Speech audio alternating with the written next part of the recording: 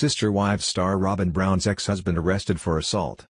The ex-husband of one Sister Wives star, David Jessup, was just revealed to have been arrested for assault earlier this year, Radar Online reports.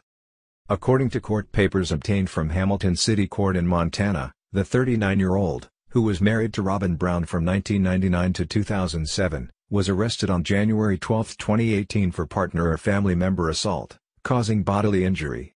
He was then released 4 days later on January 16, 2018.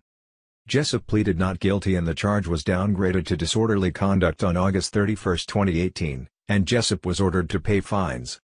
Brown, currently one of Kody Brown's wives, had 3 children with Jessup, and recently had to deal with him being bullied by Kody's children with his other wives, Mary, Janelle, and Christine, on an episode of Sister Wives.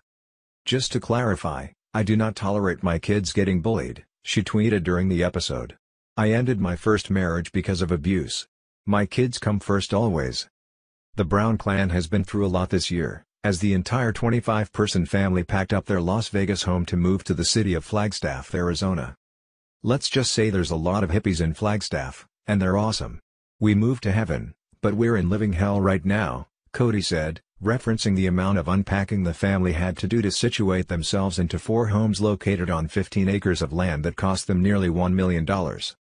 While many of the family's new neighbors don't have any complaints about their lifestyle, some are worried the town will be impacted by filming for the show, and others aren't fans of the patriarchal culture that come along with the Brown clan.